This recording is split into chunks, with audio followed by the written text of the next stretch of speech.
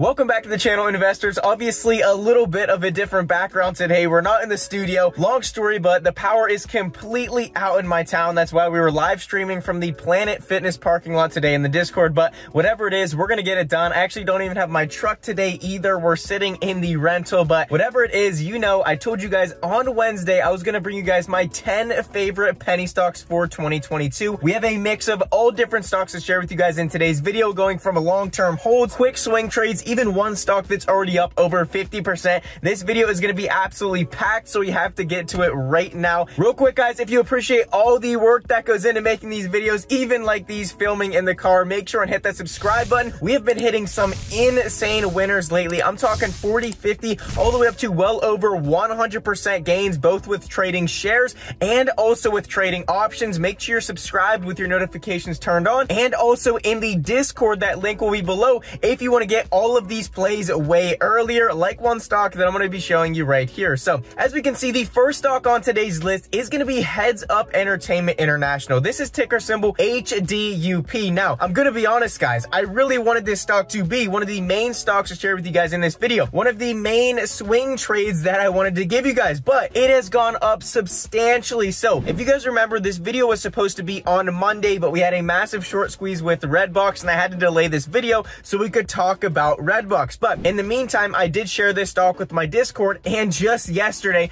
this stock went up over 50% just in one day. So honestly, this stock has some great things coming for it, but just know we may have to wait for a pullback before we get in on Heads Up Entertainment again. After a 50% run, it may need to cool down. But anyways, this is kind of why and some of the things that I look for. So a few days before this, Heads Up Entertainment came out with a tweet, and they said press releases and Twitter updates coming tomorrow, which would have been yesterday. I believe that would have been May 3rd. So May 3rd, they were supposed to release all this information on some press releases that they had coming up in the future, right? All that made me very bullish for the stock, and obviously it happened much quicker than I expected. But you can also pause this and read some of this about HDUP, all kinds of 8 deals leading up. They're looking at a NASDAQ uplisting coming up in the future, and they're trying to meet all of the NASDAQ listing requirements. So lots of stuff to look forward to still, even after that run up with HDUP. But we got to move on because we have 9 other stocks to cover in today's video. So moving on to the next stock. This is one of my favorites. Now, this is a long-term hold. You could swing trade this one if you want, but for me, this is a long-term investment, and this is ticker symbol IQST. So IQST is holding up substantially well, even during these times of uncertainty and doubt, right? But regardless, we can see IQST is sitting around 50 cents right now. Now, let's talk about some of my most bullish reasons for IQST. So one is just their revenue, their growth, all of that. They are killing it. So as we can see, IQST announces 44% year-over-year revenue growth to $64.7 million with 59% gross profit increase. As we can see, the same thing down here. IQST realized 44% increase in revenue. That is huge, reaching a $64.7 million, and that was compared to 44.9 of the previous year. So IQST is growing their revenue substantially. You can once again see their summary of their financials here from 21 to 22. Everything increased except the bad things. Consolidated net loss decreased, operating loss decreased, liabilities decreased, which is all very good. So they are improving vastly, and truly they are meeting those 2022 requirements to get uplisted to the NASDAQ. Now, what we are looking for here also is 3 target acquisitions that IQST is expecting to close next month. Now, we already got one that they announced. It was a telecom business, which did a little bit for the stock price, but nothing major. But we're waiting for these 2 other acquisitions that are expected to close. They were expected to close in April, so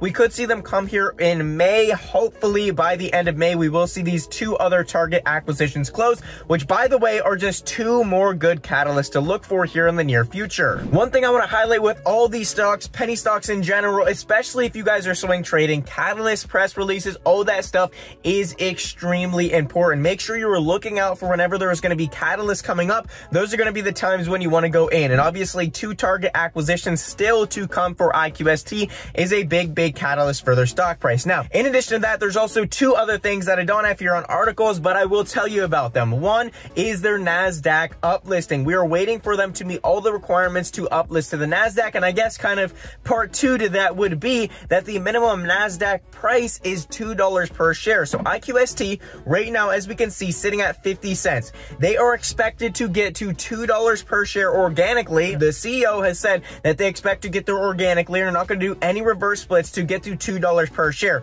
meaning this could possibly go from 50 cents to $2, and all that is expected to happen within the first half of this year. Moving on though is ticker symbol CYBL. I know we're going pretty fast here. We got 8 more to cover in today's video. I do go in depth in all of these stocks in separate videos, so leave me a comment down below if you want to see any of these stocks more in depth. But we have ticker symbol CYBL here. Now, we rode CYBL. We've been talking about it for a while, but particularly lately, 0.01 is when we were talking about this stock as a great opportunity, and now we can see it's sitting at 0.02, which is already a 100% gainer, but this stock has so much more to come here in the relatively near future. As we can see, CYBL, 2 more potential acquisitions on the table this quarter as well from Moon Market. Shout out to him. And also, lots of people are giving price targets for CYBL anywhere from 4 to 5 cents, which is pretty insane. Even if they can only get to half that, even if they double again, I mean, that would just be insane for this stock price, right? We can see many catalysts coming up, Q1 financials coming up. We have possible acquisitions coming up this quarter with revenue, 700 million share removal, which should be coming up this week, share buyback update, very likely it's going to happen, and also the Europe deals. Many things are unfolding here with CYBL, and I'll be honest, out of all penny stocks, out of all OTC stocks, I think a lot of people would tell you that CYBL is up there at the top, if not their top penny stock for 2022. This is a very solid company, and I think deserves more than just swing trade potential. I think it definitely has long-term potential as well. Moving on to ticker symbol ILUS, which is some people's favorite stock for 2022. It is up there for me. I'm not sure exactly if it's my favorite, but it is definitely up there, and that is because they have so much potential, especially after their massive pullback. Now, what is in it for ILUS? Well, it's their revenue, right? And you can see they have so many big catalysts coming up here in 2022. I keep wanting to say IQST because that might be my favorite stock for 2022. But anyway, we can see ILUS will be spinning off ticker ERT to NASDAQ in 2022. ERT spinoff has a forecast valuation of over $500 million. ILUS themselves plans to uplist in the NASDAQ in 2022. Also, 5+ NASDAQ spinoffs planned over the next few years. ILUS will retain 51 to 80% stock of each NASDAQ spinoff.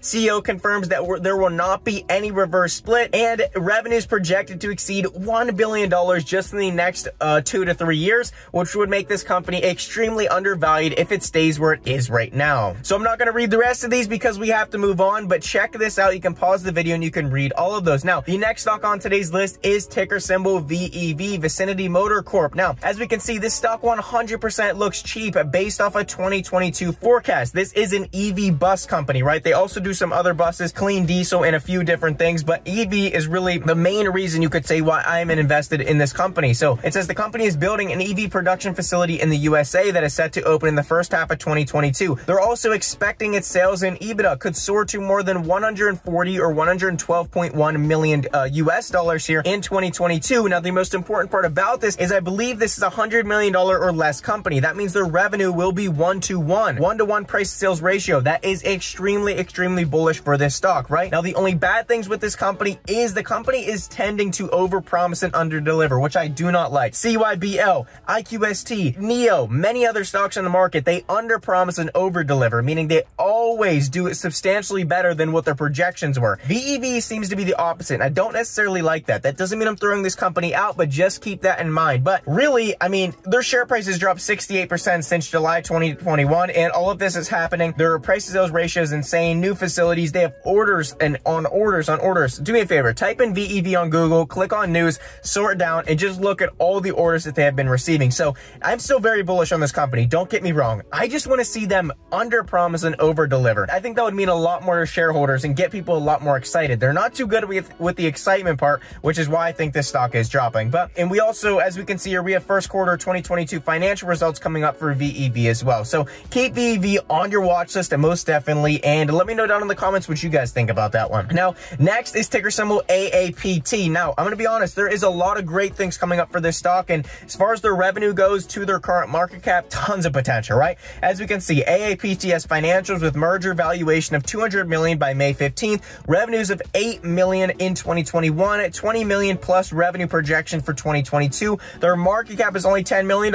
So if they hit $20 million in revenue in 2022 and the stock doesn't move, their revenue is double their current market cap. I mean, that is substantially undervalued, especially when we look at some of these penny stocks. They got more acquisitions coming in 2022, many stuff, and also a possible share buyback or reduction. So these are all great things we want to see with tiny penny stocks like AAPT. I know a lot of you guys have been asking about it, so here's my update on AAPT. Now, I think I have one more thing. Yeah, so as we can see here, no dilution. They said no dilution, $10 million market cap, and we're also expecting all of these great things coming up in 2022. Now, one thing I want to highlight is that in the near term here, there's not necessarily very many catalysts, right? So when we talk about penny stocks in the short term, it's all about catalysts, news releases, PRs, you name it. All that stuff makes these penny stocks move, but there's not much of that in the relatively near future here for AAPT. That's why you might want to keep this on your watch list, do some thinking about it, maybe not necessarily going right away because it could drop more. Just know as far as long-term potential goes, if they're able to meet these revenue projections with their current market cap, maybe share buybacks and more good things happening in penny stock land here, this stock is going to do substantially well. That's why I wanted to share it with you guys and also give you guys an update. Now, the next stock on today's list, as we're winding it down here, is ticker symbol INTK. INTK here,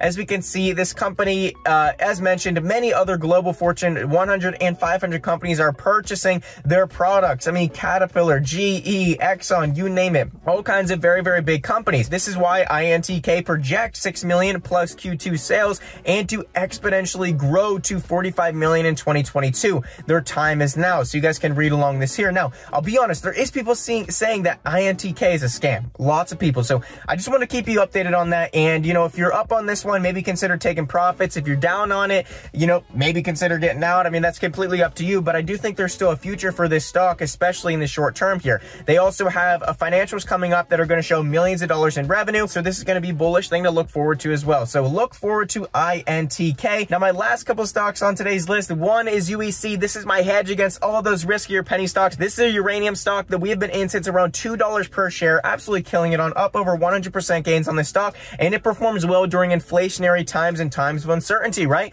Just like gold. It's pretty much a gold stock. It's a commodity, right? So keep an eye on UEC. It could be great opportunities here if the economy continues the way it is going. Now, my last two stocks, GOFF and ticker symbol APTY. You guys can look up those stocks for yourself. Come on, I can't give you all the answers, but I just want you to keep those stocks on your watch list because they do have a substantial potential coming up here in the very near future. Do some research. Let me know what you think down in the comments below. But regardless, guys, I couldn't cover all of the penny stocks in today's video. If you want to see all of the stocks that we talk about, come join us in the Discord. We literally call runners every single day of the week. We make 50% to 100% gains almost daily because there's always stocks that run in the market. So that is what I want to share with you guys. Come in the Discord. The main man Machete does all that. I trade options live every single morning and we absolutely kill it. I hope to see you all. I'm going to open up 10 slots in the Discord so all of you guys can join because it sold out after the last video. But regardless, these are some of my favorite stocks, IQST being one of them, one of the top ones there, HDUP being one that has tons of good stuff coming up here in the future,